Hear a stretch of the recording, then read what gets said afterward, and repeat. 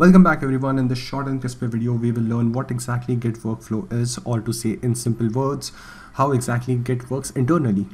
Whether you are someone who has some knowledge of Git or whether you are someone who is just a beginner in learning how Git works, understanding the Git workflow is a must. So without wasting time, let's get started in learning Git workflow.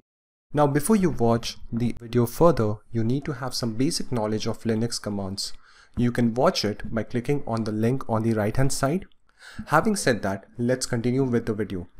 Let's try to create a simple directory or a folder in Linux using the mkdir command. Here we will make a directory called as my_app, which will become a Git repository.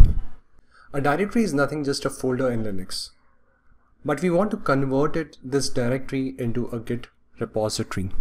So we will use the command called as git init. Now git init actually stands for git initialization. Okay, it converts your directory to an empty local repository.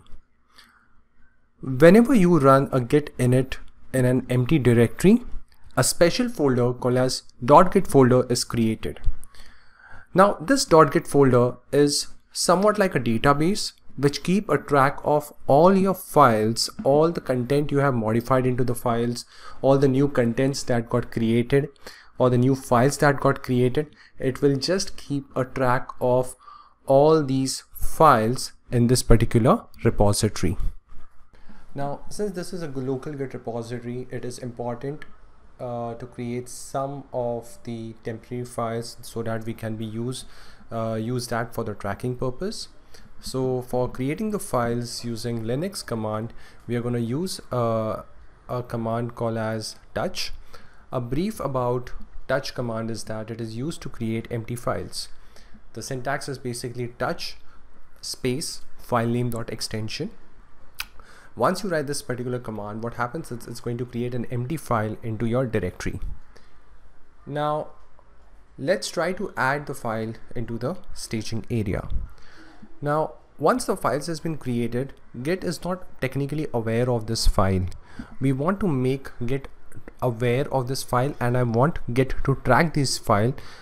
Okay, so for that we need to bring the file into the staging area, and this is done using a command which is called as a git add command.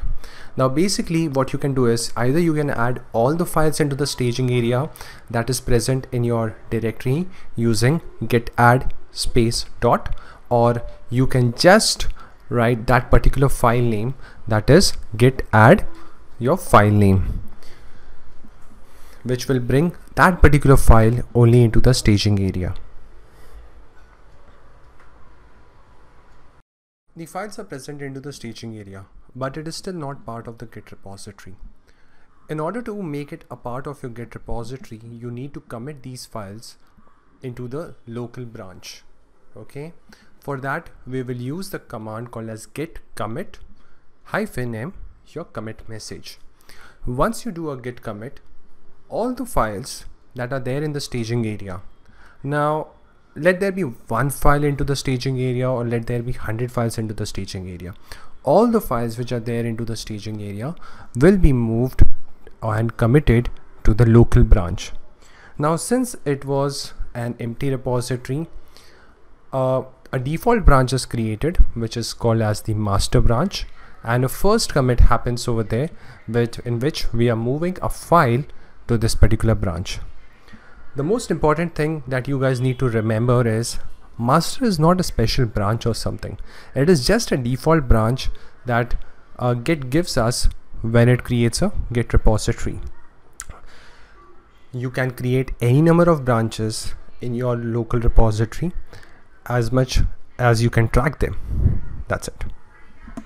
So this is the whole workflow of Git, guys. A file basically moves from your non-staging area to your staging area using the git add command, and from your staging area to your local branch using the git commit command.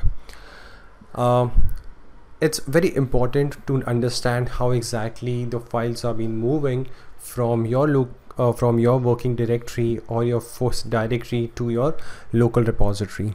Now, nowhere I have said that this is GitHub, GitLab, Bitbucket, right? Those are altogether different concepts. Now, this video is actually focusing just on your Git. That's all. Okay.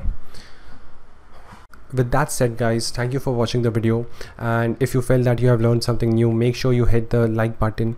If you're watching the video for the first time, hit the subscribe button and do hit the bell icon, because I keep on uploading videos regarding automation testing and DevOps. Thank you so much for your time, guys. Signing off from here is Jatin Sharma. Bye.